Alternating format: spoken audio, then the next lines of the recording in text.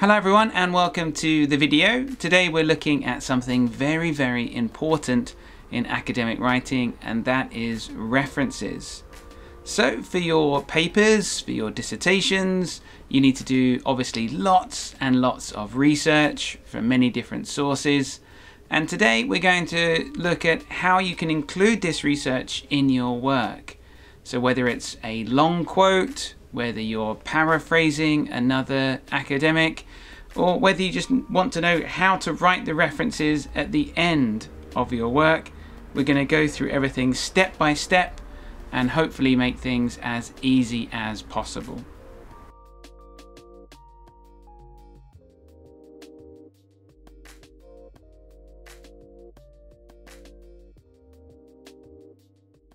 So the first thing we're going to do here, this is just an example essay, but this is possibly the most common way that you'll be using your research, and this is by having these long quotes. So it's very important, before we even talk about how to do the references, it's important to know how to use this research. So this is all about hearing your voice and your opinions. So you should introduce a topic, and then you can use this research to support your opinion or your claim.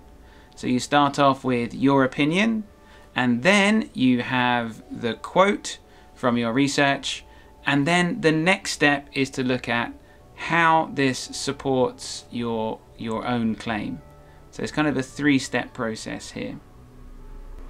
So for these long quotes, all you need to put in is the name of the person that wrote the quote and also the year. You might also want to include the page number or the line numbers if it's from a long script or if you've transcribed something, but the name and the year is the most important thing you need to put down here. And if there are multiple writers or authors or researchers, sometimes there's many people just from one quote, you can use what's called et al, and that will be able to replace the long list of names for this particular quote. Another style of referencing that is really common is what's called in-text quotations or in-text citations.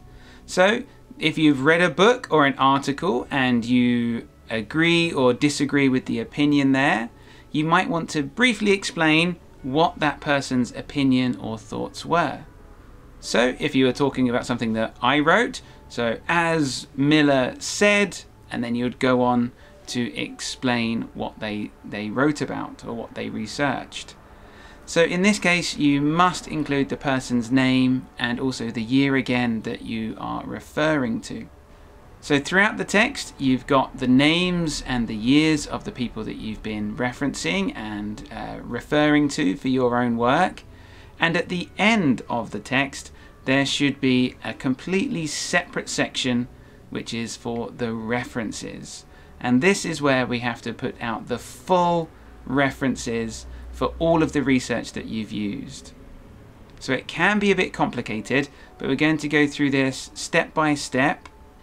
First up, we're going to look at the person or the person's name, depending on how many people have worked on this. So you would start off by putting the surname or the family name first, and this should be followed by the initials in their names. So I go by Adam L. Miller when I'm doing my research. So if you were to quote my work, it would be Miller and then the initials AL.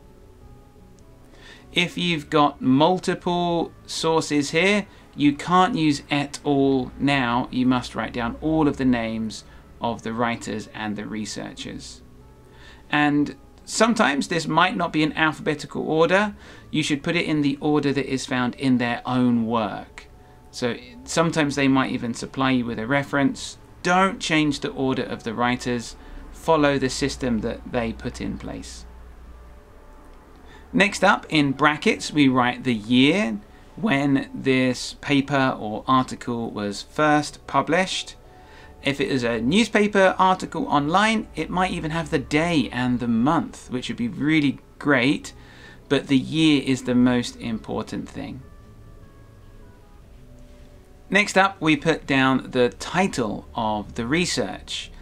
And this will most commonly be the name of the article, the name of the paper, perhaps you're even quoting from a video. Whatever the title is will go next. And following the title is where this was published. So that might be the name of a newspaper, the name of a magazine, or the name of a journal.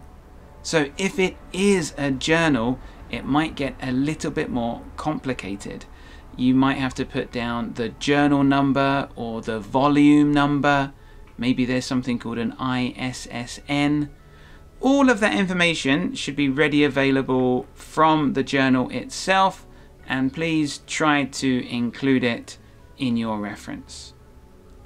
Lastly, we have to put down the page number. So if you're quoting a specific quote from that research, put down the page number from which that is from. So if you've taken a few lines from an essay, and that essay was on the, let's say, the 56th page of the journal, put down page 56. If you're paraphrasing or explaining the entire article or the entire paper, put down PP, so double P, and then the pages that it runs from. So if it's a 10-page article, you might put down page 57 to page 67. But yeah, the page number is very, very important. Obviously, if this was an online newspaper or an online magazine, there might not be page numbers. But if this was published in a journal, including the page numbers is very, very important. Okay, so just a quick recap. If you have the longer quotes, it should look something like this in your essay. You can see that there it is clearly indented. There are the speech marks surrounding it, and we know who wrote this and when. If you're doing an in-text citation and you're summarizing some work, again, we know who wrote it and when, and you've given a brief outline as to what that research is about. And last up, at the end of your work, you should have these long list of references. It tells you who wrote the paper, when, the name of the paper, where it was published, and then further details, if necessary, of the volume or the journal number, as well as the page numbers as well. One more thing to remember, please make sure your references at the end of your work are in alphabetical order, and that goes from the first letter of the last name of the people that you have used for your research. But I know this is very, very confusing, so as always, any questions, please leave them below, and I'll be happy to get back to you as soon as I can. But thank you very much for watching, and hopefully I'll see you very, very soon.